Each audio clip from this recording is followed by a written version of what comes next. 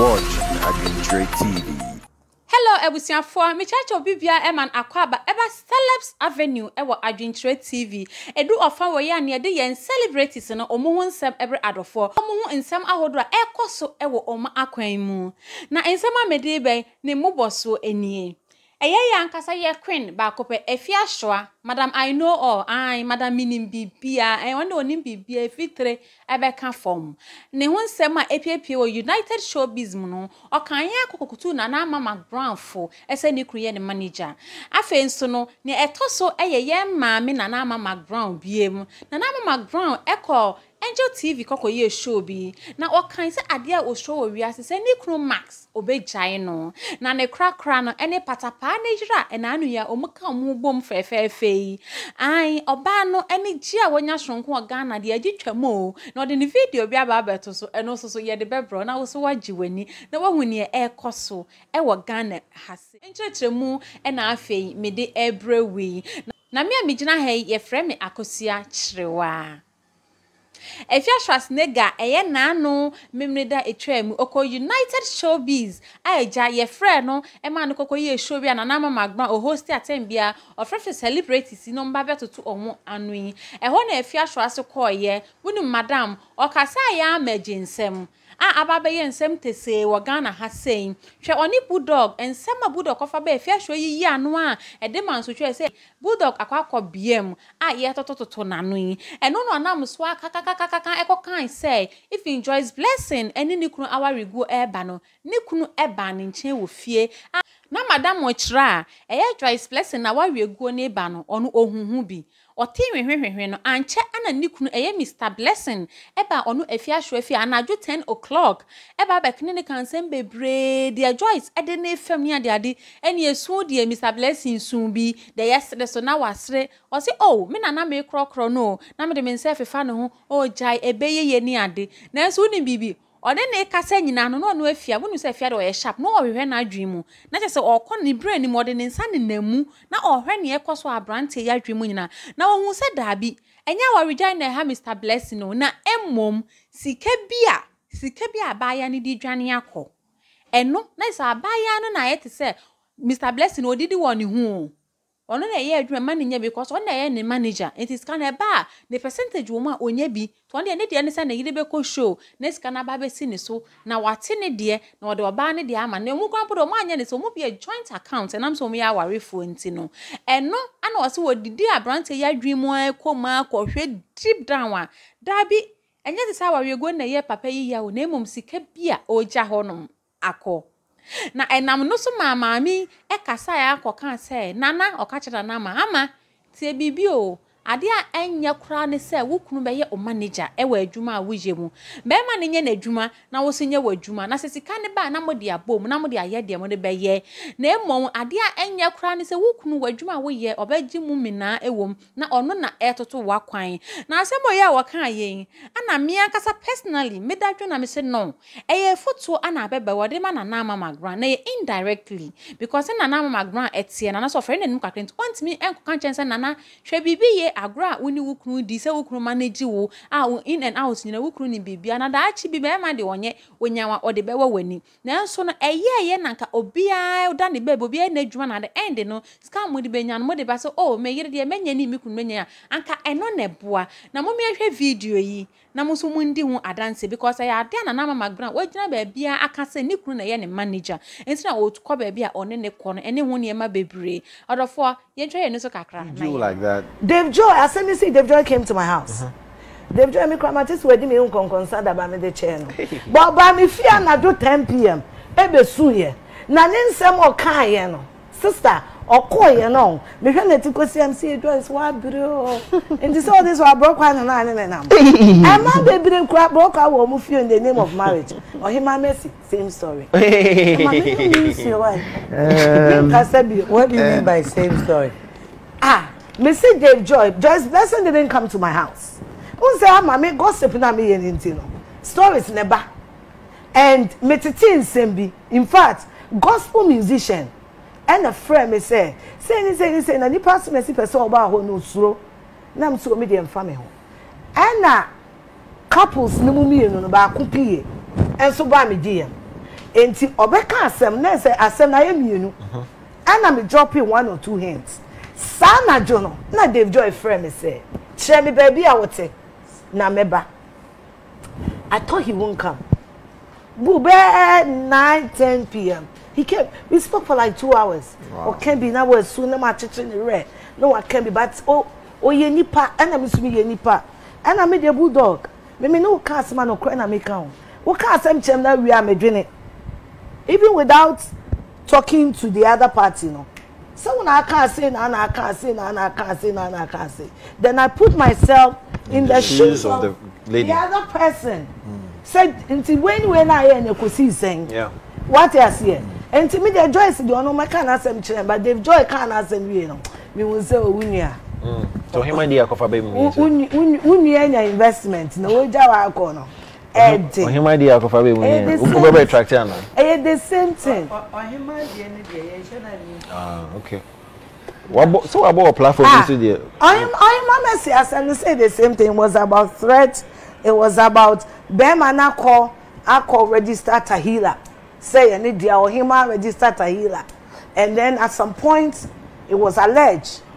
Say the man was threatening on him of infidelity. Infidelity. Into Obabe Gun and Nimase. And the crown I'm telling him sister. Bema will travel with you. Now we travel anymore. Never born a mobile.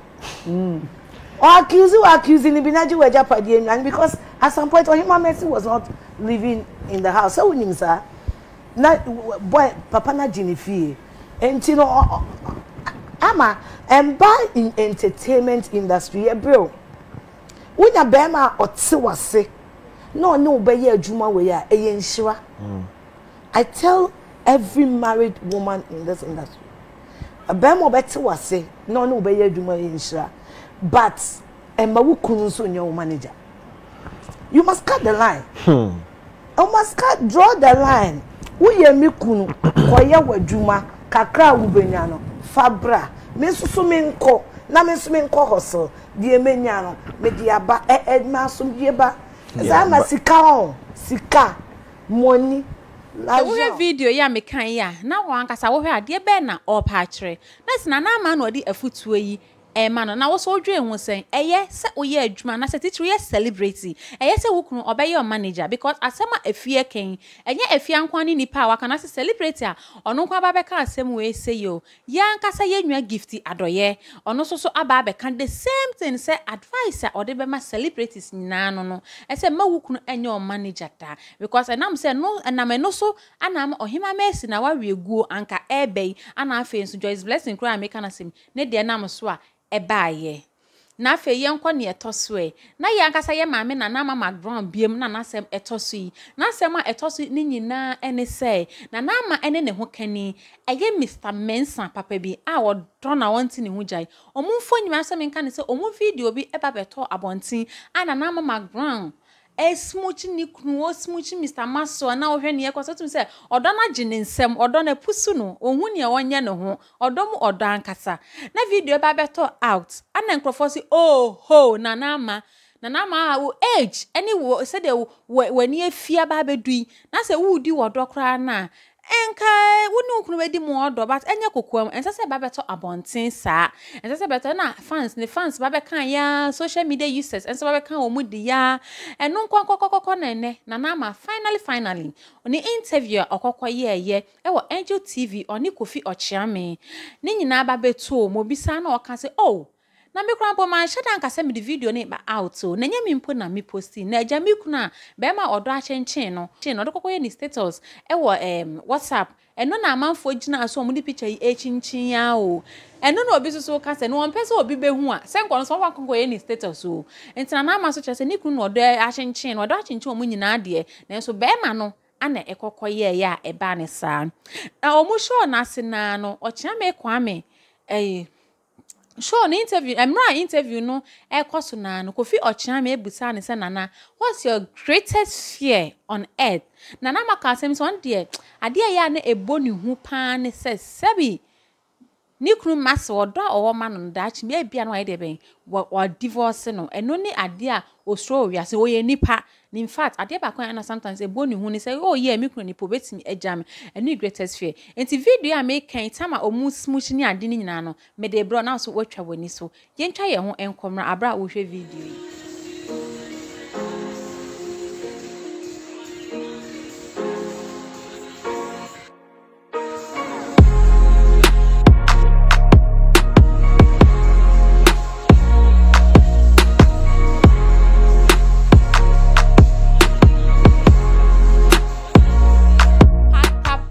Patapizi ono so ne ho kani agyese nani agye omo honeymoon nasena o na abehwe se obayi kura akokọ na otutu no odane dane akokọ eba be ye aduane amani kunu patapa na gyese eya ahome kan tum so odo na kyekere obayi akyekere na kyekere patapa nso so na odo de onya na wudi anu wadiri yo memfa nto chaskele because all the two obekọ akofa ne nipa na akrokro no mo hwe video yi ne hwe broni be etutu akokọ na dani agye ne ho hu ne wonye twa wani so kakra ne dane ye ho aba.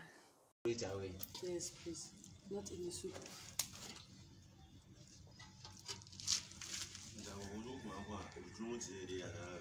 Daddy, us one who got to my baby.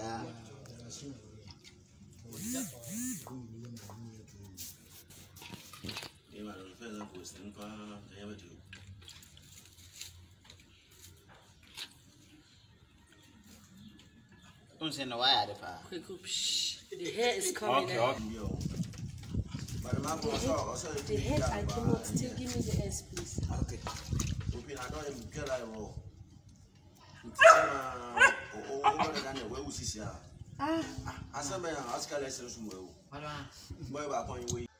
Fünf Ghana City. Fünf Ghana City. 10 Ghana City. 10 Ghana City. I think I know this one. 10 Ghana City. Which means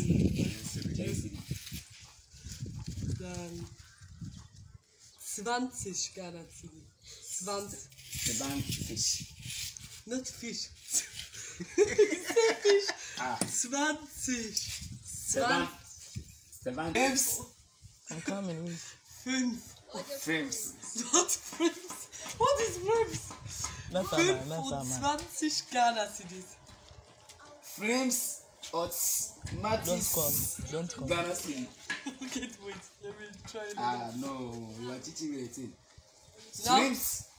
Swims. That is one, yeah? 35. 35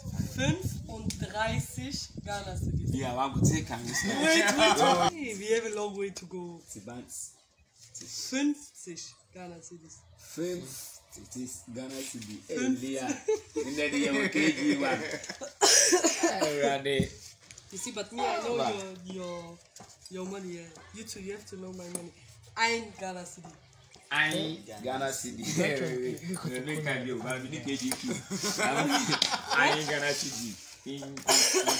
Ghana City. Okay, you know how much Yo, and some ahodo a etwagu e social media ana ye de bre we Celebs Avenue na o share ye time bia ye de be bro na so hu ne e call se un subscribe to channel ya de be so be subscribe na so be part of this family na face social video ni so wi na wa share mo bi enya bi ahwe na wonim se wo subscribe wi a o bell na e won chen no sa bell na na wa mia so ama me se o mia so the video beto on ma on so sa beka na wa hwe bi once again me di akosi a kirewa ye kwa bibia e beba wa kire no ye de ba bebro na wo so wetie bi